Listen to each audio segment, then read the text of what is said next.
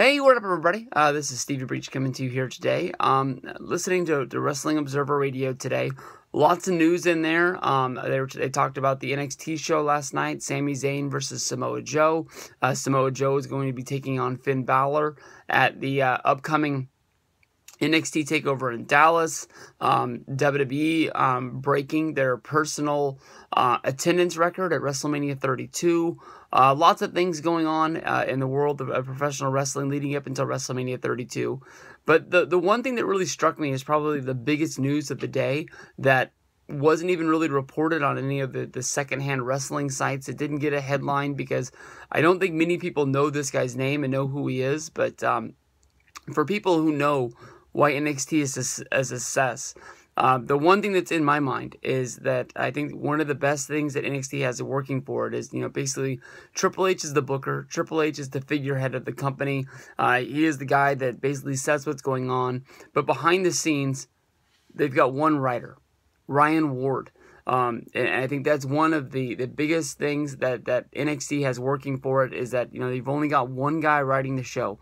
I give it to you that it's only 1 hour of television a week, and most of the time it's really, really good. Sometimes they have some jobberish shows. It has a little bit of 80s style booking that goes along with it on these NXT shows, and that's why I really like it. But this week, Ryan Ward was promoted from NXT and will be joining the Smackdown writing team.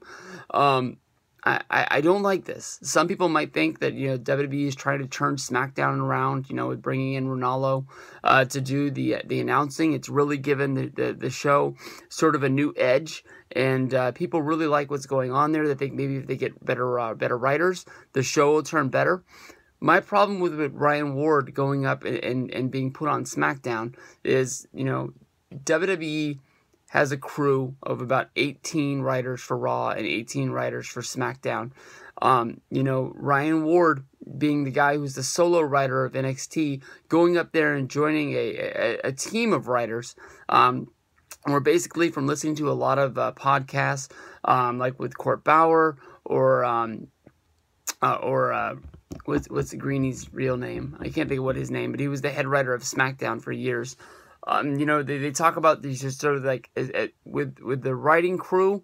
It's almost like the same thing with the locker room. There's a lot of backstage politics that goes along with the writing team to make sure guys get stories in or get things turned in. That way they have a purpose. And even though it's not the best storyline that they could go with, sometimes things get pushed through.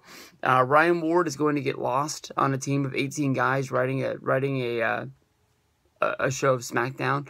Honestly, I think that WWE was at its best when really there was not this writing crew. And I knew that basically my prediction for this year with the Wrestling Observer prediction show was that the WWE would smarten up and maybe think that less is more and cut half of the writing crew in half. Here we are, just a few months in. We're March 10th today.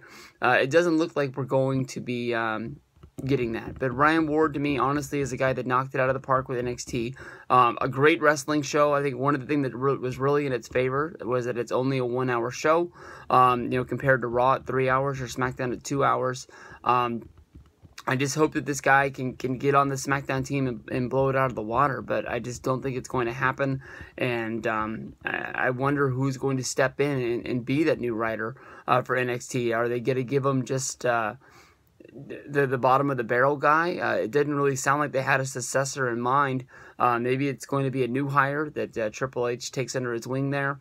But Ryan Ward moving up to SmackDown could possibly be one of the biggest news stories of today that you're not going to hear about.